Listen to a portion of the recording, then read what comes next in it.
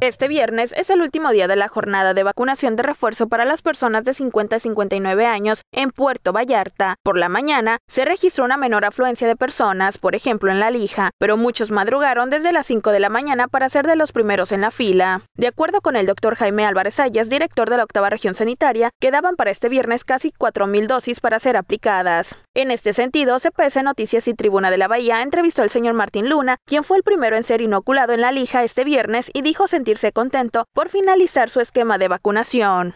Llegué a las 5:10 de la mañana, me siento bendecido por esta oportunidad, la verdad, más que feliz, porque pues la verdad es algo que nos ha afectado a nivel mundial, pero qué bueno que nuestros gobernantes se han preocupado y ocupado en nuestra salud.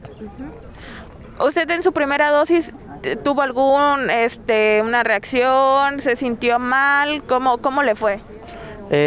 Pues en mi primera dosis, como le puedo mostrar mi documento, me la colocaron el día 21 del mes de mayo y la verdad no me sentí ninguna reacción anormal, más que un poquito de temperatura, muy poco, pero con los protocolos que nos marcaron aquí, los seguí al pie de la letra y todo normal.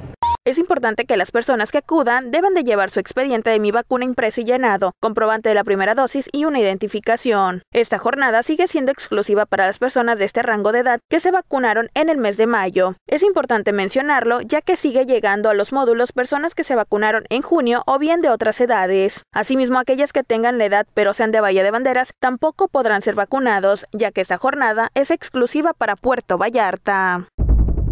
Con imágenes de Ixia Rodríguez, para CPS Noticias, Brenda Beltrán.